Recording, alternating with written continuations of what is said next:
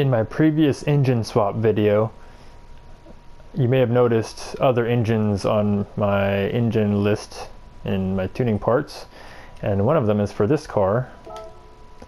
It is the 2JZ Supra. So just go back to the stats, 231 horsepower. It's a 2000 or 2.3 liter approximately. And then let's go and swap it with this. All the information of the changes to the car are displayed right here. It's a brand new GR86. So now it's 2 liter, 325 horsepower. Now this is the right amount of horsepower for this car. I should have said 3 liter. However, the weight is a little bit different. I didn't pay attention to the weight. You can look it up on the video by rewinding. So there's that engine. And now there is an engine for this car, which I'm not that excited about because, I mean, this is a pretty nice car for its time, but, so let's look at the stats. But I prefer a better car. Let's see, 171 horsepower, 1.8 liter, and 2,500 pounds. Again, all the information is displayed right here. And I need a replacement for this car so I can have a stock one, because it's the only one I had. 246 horsepower, 2 liter.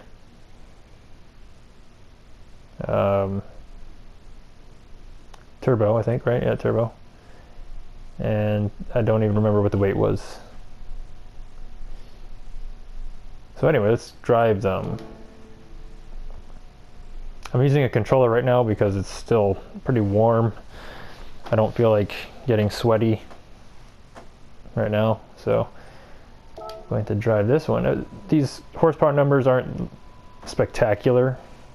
They're definitely a big upgrade for the car. So I'm not going to do the special stage Route X. I'm going to do, I think Tsukuba. It's got to be Tsukuba.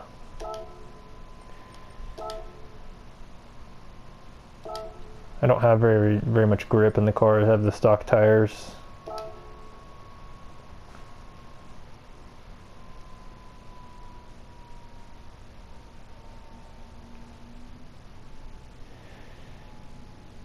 Pardon my stuttering.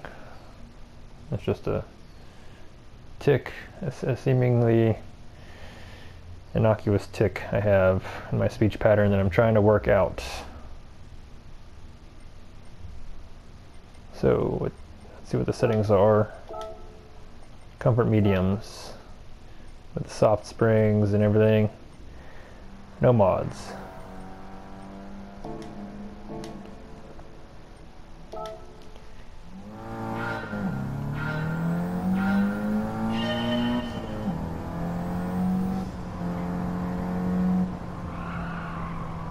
So I'm playing with the controller, so I have the counter steer assist on.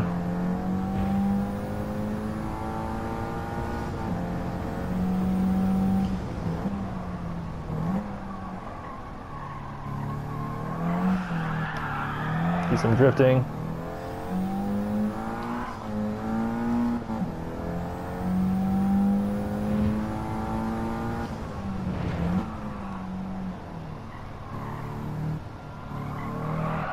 Like I said, these horsepower figures aren't spectacular.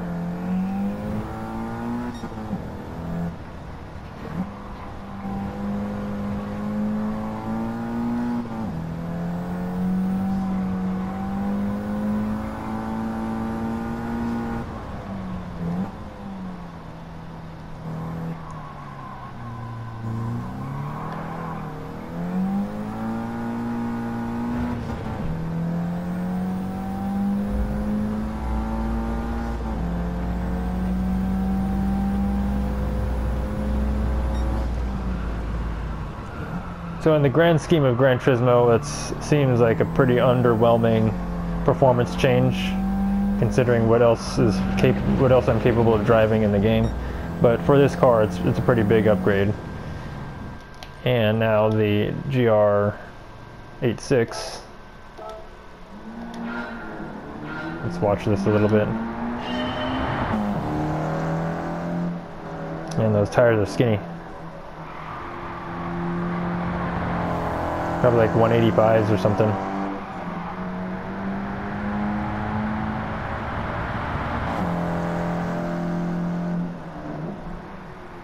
Maybe less than 185s, 155? No, definitely not. I'm thinking in the 2 range.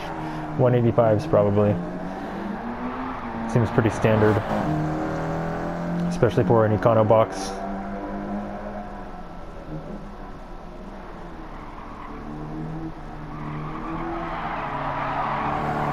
I think the GR86 comes stock with around 200mm wide tires.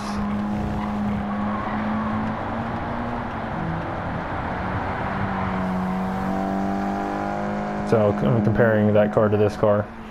So these are slightly skinnier.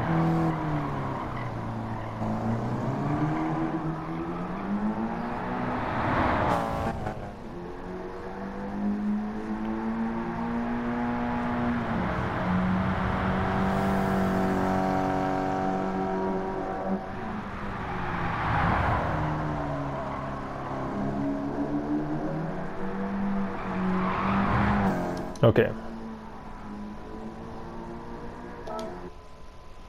Now, the other car.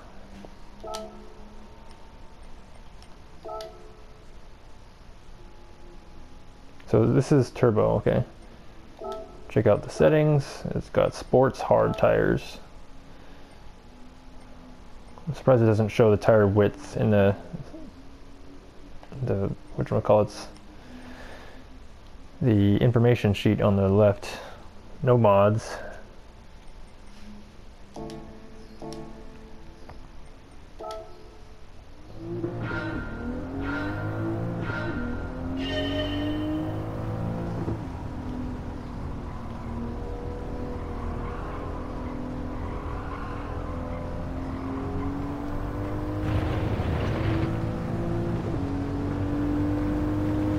Oh yeah.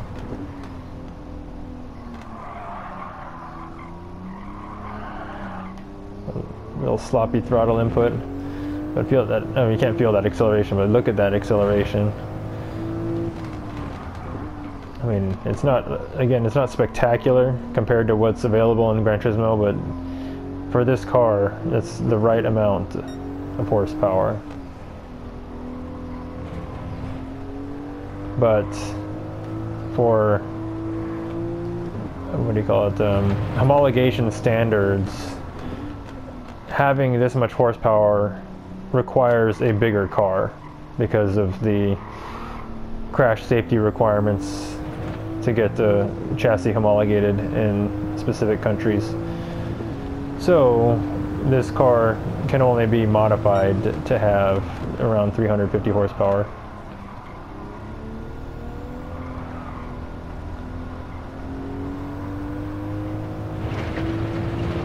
So realistically, if someone wanted to get a Toyota with around 300 to 400 horsepower, just get the Supra.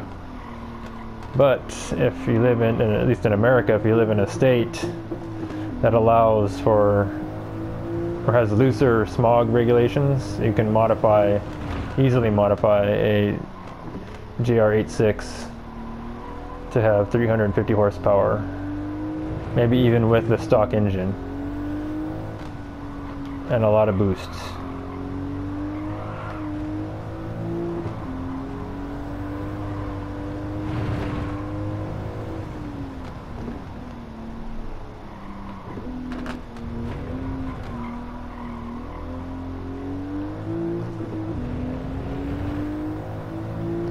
Let's see if I can get some good drifts with the controller. Alright, I'm using, excuse me, I got a tongue twister on easily pronounceable words. I'm using sports hard tires, so it's going to be hard to drift this car with this much horsepower.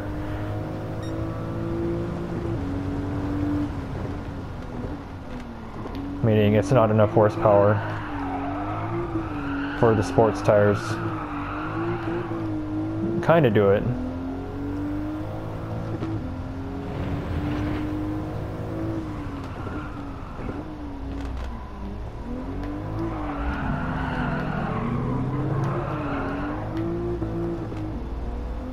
I think there's a flaw in the extreme heat simulation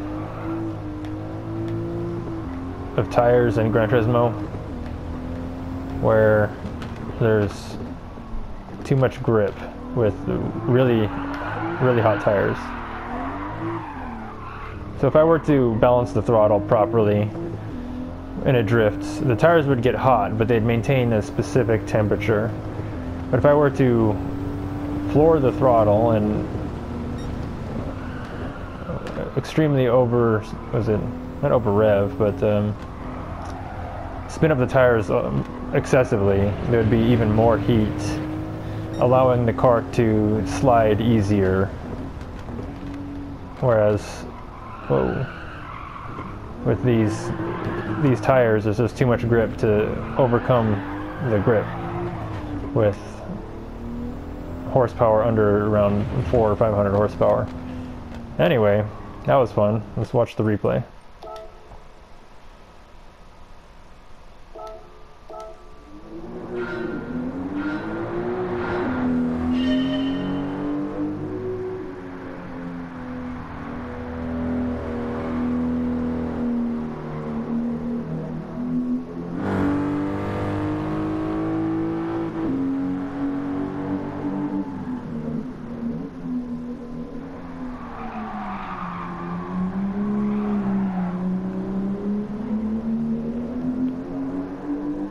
I think the 86 has 205s. It's around 200 millimeters.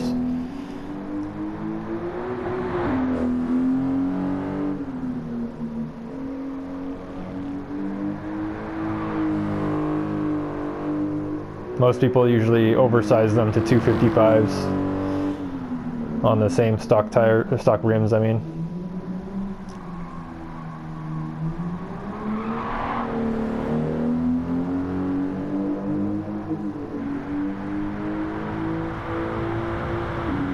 My driving definitely does not look very good with the controller.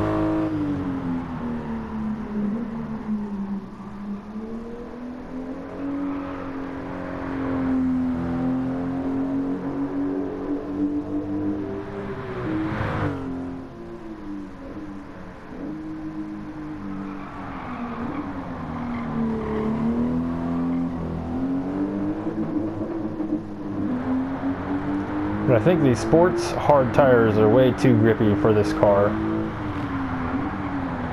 Unless the newer version of this car was updated with grippier tires. Supposedly they were the original GT86 was supposed to come with Prius tires from the factory. And those would be more like the Comfort Hard. And even the Comfort Hard tires are really good street tires.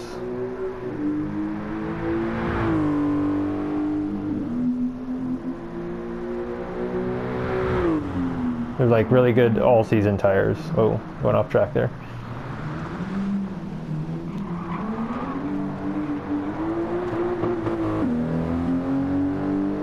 Anyway, that's that. Till the next one.